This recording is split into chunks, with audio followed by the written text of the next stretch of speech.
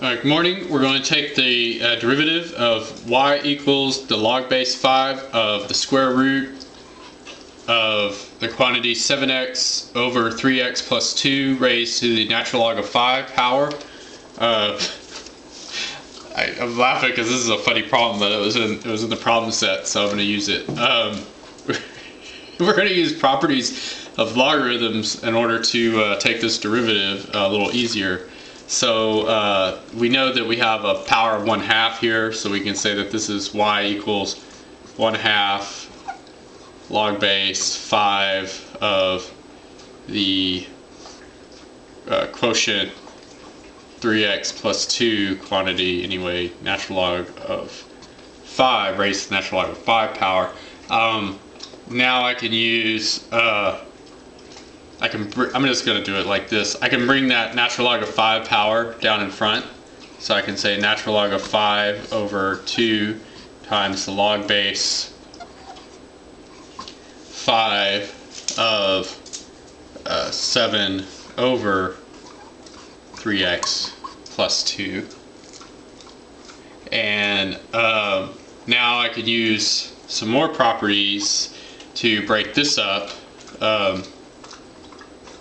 into, we have a quotient here, so we can break up the subtraction or difference of the arguments, logarithms of the arguments.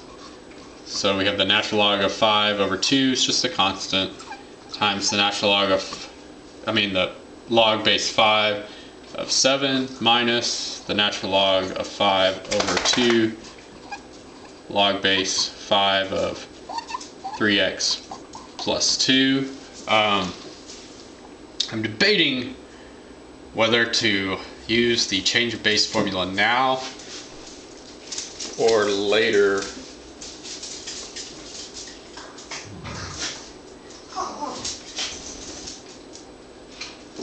Because I honestly don't really know if it's any easier. I honestly don't think so. I'm looking at a solutions manual. They did something really funny. It seems like they're going backwards to me. I'm not going to use the change of base formula. I'm going to take the derivative. I'm sorry, and I've left out something there. I apologize. That's 7x, not 7. So I'm just going to jump in and derive with the logarithms.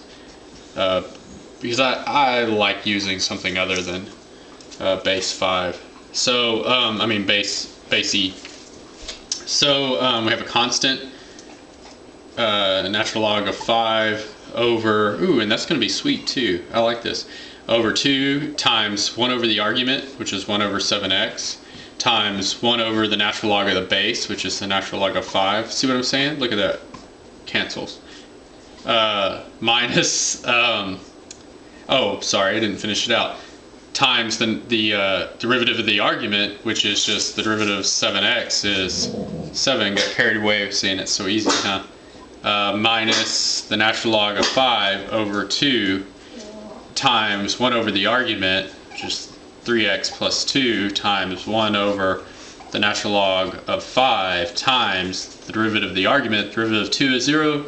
Derivative of 3x is just 3. Again, we get those natural log of 5s to cancel, and look at that, we get y prime. Oh, even the 7s cancel. That's even sweeter. We get sorry, we get 1 over 2x minus 3 over 2 times 3x plus 2. And we could get a common denominator. We get y prime equals 3x plus 2 minus 3 over, plus 3x. Minus 3x. And then we get, yeah, this cleans up pretty nicely. And then on the bottom we get 2x times the quantity 3x plus 2. And then 3x's cancel. And we get 2 over, even more cancellations, 3x plus 2. 2 over 2x plus 2 cancels, and we get 1 over x times 3x plus 2. And isn't that cute?